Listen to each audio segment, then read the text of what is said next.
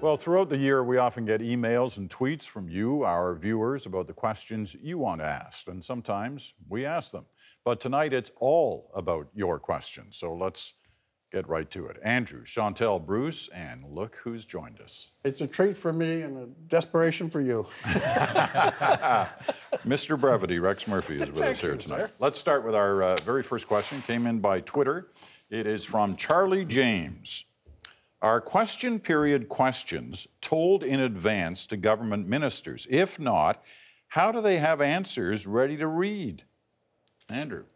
Well, they're not told to them in oral questions. They do a lot of preparation beforehand with their staff, running through every possible question that could be asked. I think the really operative words in that question are to read. And this is a nefarious practice that's crept into our parliament where ministers will read questions that have been written for them by, possibly the staff and the PMO. As often as not, the questions will have been written out as well and read out in Parliament. And when you see them on the questions coming from the government side, you wonder whether the same person is writing both the questions and the answers, and it's just a dialogue between them, in which case, let's cut out the middleman. We need to get back to people thinking on their feet and speaking in their own mind rather than just repeating things that have been written. That's a lot of jobs that won't be needed, Andrew. It's not a time for getting rid of jobs. Chantal. They do have answers to read, but if you listen carefully to question period, they often don't have ready answers to read. And so they read inane, it could say, please bring milk home for dinner, and they would read that. If that's all that they have to read, I agree with Andrew. The notion that there's any to and fro, it's very rare sometimes between leaders. Not every leader. Thomas Mulcair is pretty good at thinking on his feet. Sometimes Stephen Harper ventures outside of his comfort zone, such as when he says it's crazy to price carbon when the prices of fuel products is going down. The other point of the question was, though, do they tip each other off? Does the opposition tell the other side? And I think for the most part, no, but there will be on occasion. They will. Well, if it's really coming out of left field, there are some occasions when that does happen. And sometimes it's opposition parties who want to make sure that they have an actual exchange about an important issue. So they're not trying to help the government, but they are trying to make sure that ministers don't just stand up and say, let me take that question under advisement. The other situation, you don't see it as often now, but I remember it back in the days when Joe Clark was opposition leader, was that if they wanted to psychologically shake up the government, they would signal that they were going to ask questions in a certain area. And I can tell you on the government side, it would send you scurrying for information to see what scandal might be lurking underneath that general question area. And it was important to do. Back in the day, in the 70s, when, especially when Elmer MacKay would get up. That's right. They'd be shaking on the Liberal side, but that was many generations ago. Next question comes in by video. Here it is. My name is William Doney, and I'm 13 years old, living in the town of Legal, Alberta. I would like to know how the dropping price of oil will affect Stephen Harper's election promises.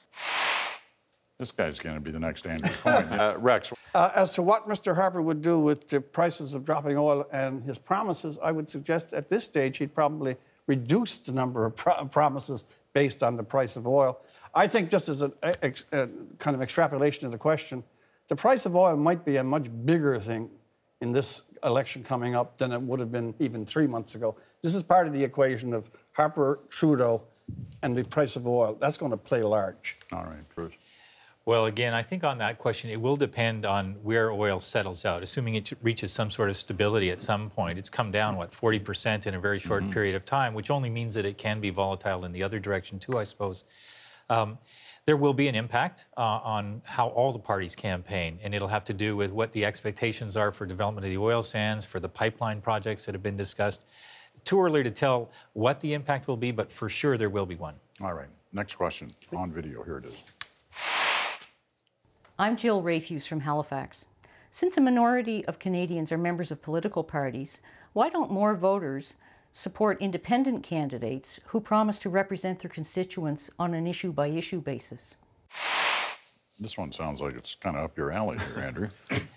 There's a lot of disadvantages that independent candidates are at. She says, why don't they just vote on issue-by-issue basis, which is great, but that means it makes it hard for people to know what that person stands for in advance. What the party label does is serve as a kind of a brand. Like when you go to an unfamiliar town, you're looking for a hotel, you look for the brand name, and it's helpful to people. The other thing, of course, is independents don't have the money and they don't have the staff working for them. There are a lot of disadvantages. I don't think the choice has to be between the kind of rigid party discipline that we know, where everybody has to vote the party line almost all the time, and pure independence. But what we can do, I think, is give people within the party hierarchy, or within the party label, a bit more freedom to on given issues, to vote their conscience rather than the party line. Chantal? I think most voters are ready to accept that sometimes their MP will not vote exactly the way that their constituency would have if the party in power makes a demonstration that this is the right thing to do, or the better thing to do. The best is rarely on offer when you're a politician. And I don't see the advantage of voting for independent MPs who will vote and have no voice around any table and will not shape what the vision of the government or a party is. So I'm not sure that it would be terribly efficient. All right. Next question, and this one came in by email, I believe. Here it is, from Axel Kraus in Castlegar, BC. Coalition governments work well in other democracies, particularly in Europe. Why won't Trudeau and Mulcair talk about a coalition to oust Harper? Why is coalition a dirty word in Canada? Bruce? Well, I'm not sure it's a dirty word, but I don't think that we'll know whether or not it's something that's of interest to any parties until after the outcome of the election. I think there was a pretty serious effort to form a coalition government before. So we do have politicians who sit in Parliament who are familiar with the idea and willing to embrace it in certain circumstances. But at the end of the day, it requires two parties that feel that they can each benefit and not lose face or not put too much at risk by doing something like that. And as I say, I think both the NDP and the Liberals right now both see better advantages in campaigning on their own. Rex? There's a couple of reasons. It's interesting that the question is phrased the way it is, that why don't Mulcair and Trudeau get together and form a coalition? It's because the animosity towards Harper in both parties is put at a different pitch. And secondly, the interests of the Liberals and the NDP, even though it's not kind of acknowledged in the question, are really fundamentally opposed. I would think now the real blood battle going on here is actually Liberal and NDP, because one or the other has to get out of the way if they have a hope of defeating the dread Demogorgon that presently occupies 24 Sussex. And I'm being brief. The dread which? Demogorgon, an evil demon underground. Very good. I was just checking to see if you... I thought you were. Of course I knew. I just want to make sure you knew. Everybody knew. Next question is on video. Here it is. My name is Mike DeRosenroll, and I live in Balmain, Victoria. My question for the panel is, should there be a code of conduct for members of Parliament, along with an independent office to oversee compliance and respond to complaints? Or should such incentives even be necessary to encourage righteous behavior and basic truthfulness on the part of our members of Parliament? Nice question, but did he have to rub it in about the balmy part of Victoria? Looking pretty good out there. Andrew, what about the answer here? Well, I think there is a code of ethics, but if he's talking about sort of a broader conduct of, don't behave like boors and rapscallions or whatever, to use a Rex word perhaps, I think the enforcer of that is the public. I mean, that's if people are behaving badly, this gets noticed, and eventually it will catch up with you at the electorate. I think there's a larger issue for the party leaders, in my opinion, which is that we go through election after election where people run on one promise and then do the diametric opposite once they get elected. The most recent being Couillard in Quebec with the price of the daycare. The problem with that particularly is it means that we don't believe any of them anymore, and I think we've got a real issue where somebody who wants to be believed, now people are going, oh, you're just a liar like all the rest. And I think we've really got to address that. Rex? Well, on that question, the code of conduct actually has to be in the system as it is. This is almost in logic that infinite regress. The members of Parliament are a chamber. They are a body of adjudication. They're also publicly elected MPs, so their conscience has to be a higher grade by the application of their own virtue and morals. The idea of postponing it or pushing it out further is wrong. And the second thing, and this goes back to another question you had, if individuals within the parties made themselves, just by self-declaration, I'm going to be a kind of patrol officer of when some of our guys get out of line, not the other side, because everyone hates the other side. And I'll do either backstage chats with these people or gently remind them that we have a civil image to represent as well as a constituency. Isn't that what whips partly do, though? If a member is out of line, they would call this member in and say, we're hearing these things. They may not be true, but if there are, so these things do happen. In the end, though, this isn't a boarding school with a principal waiting. And like Andrew, I find the broken promises more shocking than the behavior of MPs who, by and large, do behave and work hard. All right. We've only got a couple of minutes before we take a break, so let's try and get a couple more questions in, starting with this one, came in by video. Hi, my name is Barry Friel. I live in Ottawa. My question for the panel is as follows. What impact do you anticipate Aboriginal leaders in Canada having on the 2015 federal election? Bruce, you want to try that? Yes, it's a very good question. It's a very interesting question.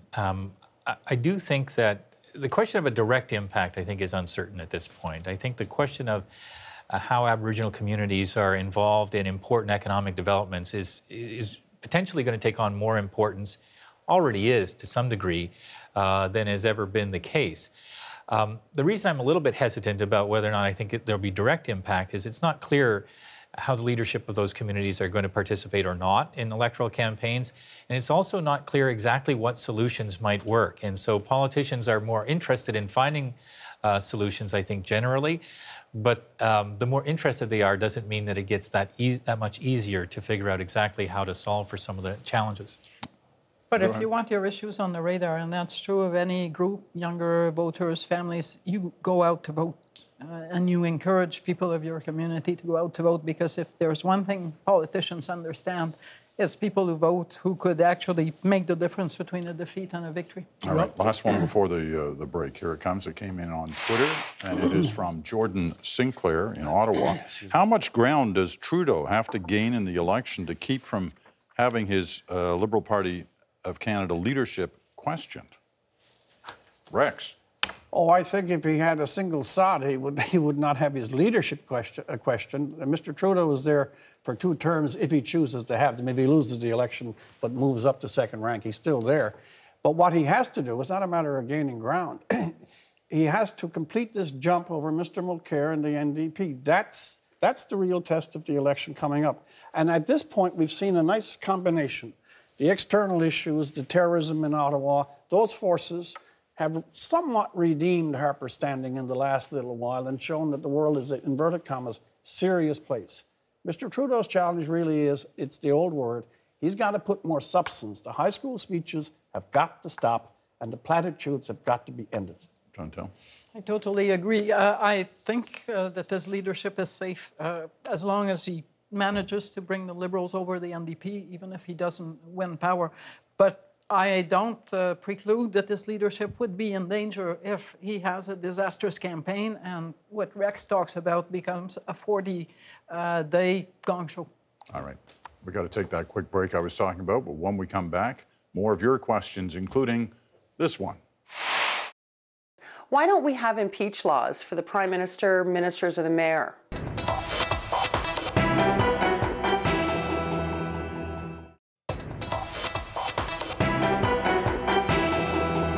And welcome back to our Your Questions edition of At Issue. Andrew, Chantal, Bruce, and Rex are all here at the table to handle this next question. It's on video.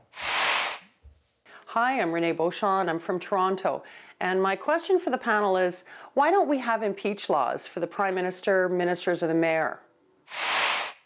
All right. Impeach laws. Bruce, you start us. Why don't we have those?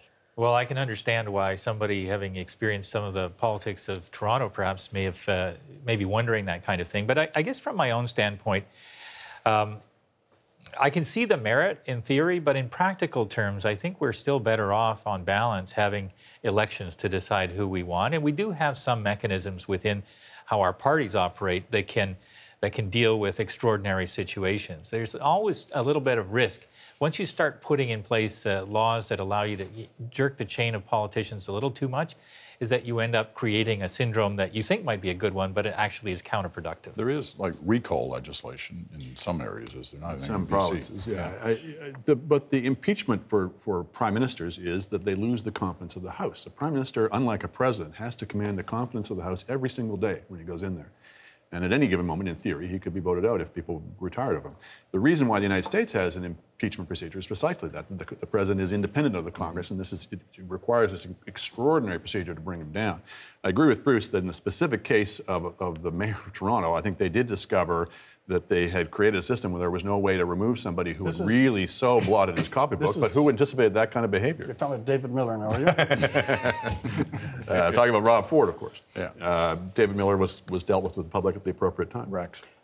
Actually, slight disagreement. I was in Newfoundland when a political party, it's not the same thing as prime minister, it was opposition, but it's happened to premiers too. If the caucus, for reasons that are fairly strong and justified, if a leader is extremely careless or doing all sorts of other kinds of things, if a caucus turns against the leader, that's not in the Constitution or articles of whatever it is, but he or she can be ejected. In fact, we're floating leaders down in Newfoundland now, but one a day.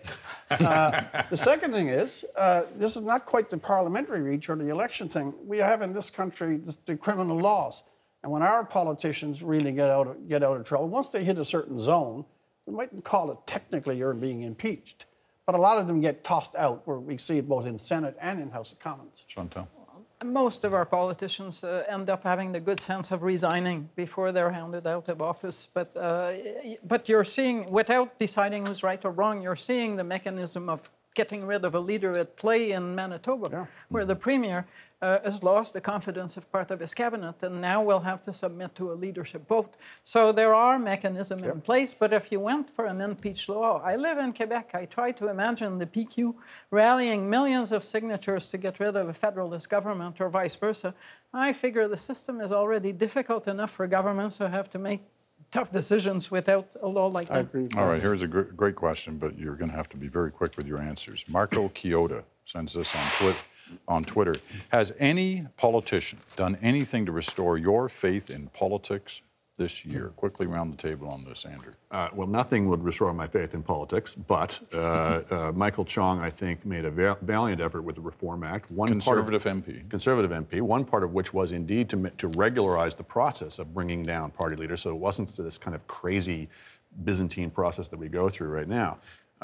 He didn't succeed. The bill has been largely eviscerated, maybe even taken more in committee, but it was certainly good to see somebody out there, and I think he won a lot of points from people. Chantal.